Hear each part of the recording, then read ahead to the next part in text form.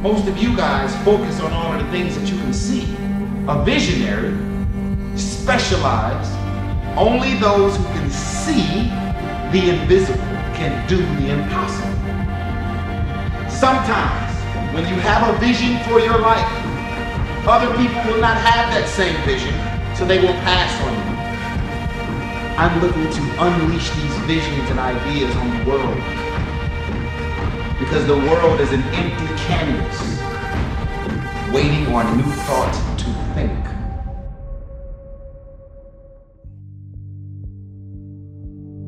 A lot of us are going through a hard time in life. Some people have been bullied, some people are just stressed out, some people are insecure, some people are fat and overweight, and the world puts a lot of this shit in your mind. I had to develop a mindset that was indestructible. I had to armor plate my mind. And it's about what you're saying to yourself, but it also comes with work. So whenever I was getting beat down, physically, mentally, spiritually, whatever I was going through, just saying, I would put, you can't hurt me. Can't hurt me just became a message. I would say to myself. I'm training people to get into their greatness, to begin to develop the courage to pursue dreams beyond their comfort zones. Because in order to do something you've never done, you've got to become someone you've never been. When you're pursuing your greatness, you don't know what your limits are, so you act like you don't have any. And one of the reasons that Booker T. Washington said, judge a person not by what they accomplish, but what they had to overcome for their accomplishment. You know what I think one of the best ways to crack ourselves open from the curse of self-obsession? I find that moments of radical and sudden empathy, radical and sudden compassion immediately dissipate all those gnawing thoughts of self-doubt and self-loathing and self-pity and just desire. They're obliterated by this immediate communion with another being. I believe that most human beings are only living at about 40% of their capability. There's something about the mind. The mind has the tactical advantage over you at all times. At all times of your life, the mind has a tactical advantage over you. Why is that? It knows what you're afraid of. It knows your insecurities. It knows your deep, dark lies. And it starts to push you away from that shit. It pushes you in a direction that is comfortable. Your life's all about feelings. You want the happy feeling. We don't want that feeling of this sucks. Why am I here? And you don't have any, so you can't answer those questions, so you leave. I started realizing that if in that moment you can answer those questions and you are now in charge of your brain versus your brain ruling you. I tell people, you're going to face tough times. My favorite book says, think it not strange if you're faced with fiery furnaces of this world. But I affirm, no matter how bad it is or how bad it gets, I'm going to make it. Not willing to risk, you can't grow. And if you can't grow, you can't become your best. And if you can't become your best, you can't be happy.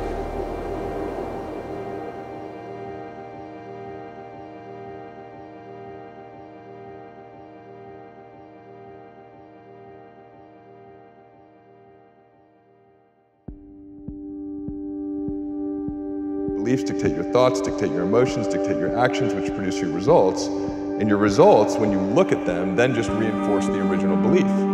And so we're caught in that construct, right? But the linchpin is the belief system. So the question is, how do I actually change what I believe? If my beliefs really do dictate my destiny, right? Which is, I'm not the only person suggesting that. The question becomes, how do I change my beliefs? And in that is an inherent challenge, because by definition, beliefs are that which are true. That collect ideas, not beliefs. If you collect ideas, right, it means that you're like, oh, that's interesting, and then that's interesting, and then this is interesting, and then that's also interesting. And some of these contradict each other, but it's okay, because I don't have to believe any of them. I can just entertain their feasibility and find them interesting, so I can collect all these different ideas. The problem with beliefs is that when you collect one belief, well, you knock offline any belief that contradicts that particular belief. And so if you get too stuck with your beliefs, you narrow your worldview. If you know that at 40% I'm feeling pain. At 40% I'm feeling pain. That's where the 40% rule kicks in. Now it starts. Okay, I'm feeling pain.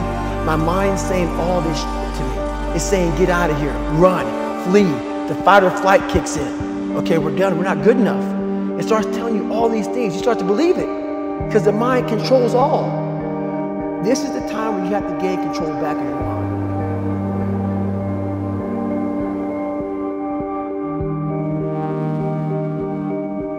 It's okay, let me see if I can go 45%. And once you start giving yourself more and more hope, and start realizing, okay, the mind starts to be, okay, what are you doing? We're supposed to be going right, and you're going left. You start then controlling your mind.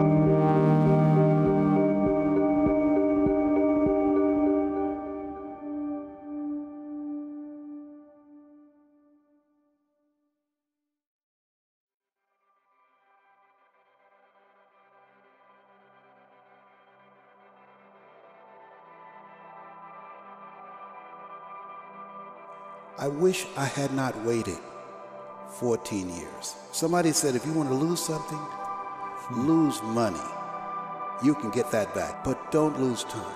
There were 14 years I sat on the sideline.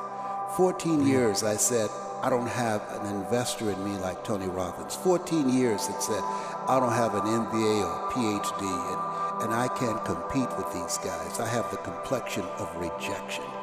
14 years I silenced myself. And so I regret that, because there are some people that maybe if they'd heard my voice, their lives would have taken a different direction. And I can't get those 14 years back. I kind of want to just trust, like, look, all the great things in my life have not happened when I was looking for them. All the great things in my life, all the success in my life always happened when I was in my zone, doing my art, doing my thing, and the right thing showed up, and all I did was seize it when it was there. When I get stuck thinking, planning, worrying about what's the next thing, I'm out of my flow. And it's when literally I'm not thinking about it, and I'm just trusting that the thing has showed up and then I've seized it.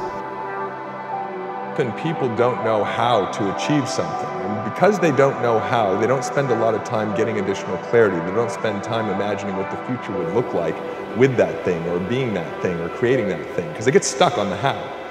And what I would suggest is that if you're willing to invest time in getting clearer around something or imagining, you build neural networks that represent the memory of an experience that has not happened yet. You have greatness in you. I don't know you, but here's what I know based upon my own experience. You have greatness in you, that you have the ability to do more than you could ever begin to imagine. With that voice that a lot of us like to run away from, we all have it. We all have that voice that says, hey man, you know, you're kind of wimping out right now. Goggins is saying, okay, David Goggins, you're a punk. Life made you this way. We can't live like this. We can't live in fear. We can't live in judgment. Cannot be afraid of that. That's Goggins. Goggins saying, all of you who don't like me, who don't want it, and that person then comes in. But you have to be David Goggins and say, man, I'm afraid of this, I'm up here, life made me this way here. You have to face that in that dark room. In that dark room is who you are. But in that dark room is where you have to create another human being that walks out of that dark room. As you think about yourself, I'm reminded of the words of Howard Thurman, who said, there's a presence in each and every one of us that waits and listens to the voice of the genuine in yourself. It will be perhaps the only God you will ever have or hear. And if you cannot hear it, all of your life will be spent on the ends of strings that somebody else pulls. When you recognize your greatness, no one will ever pull your strings.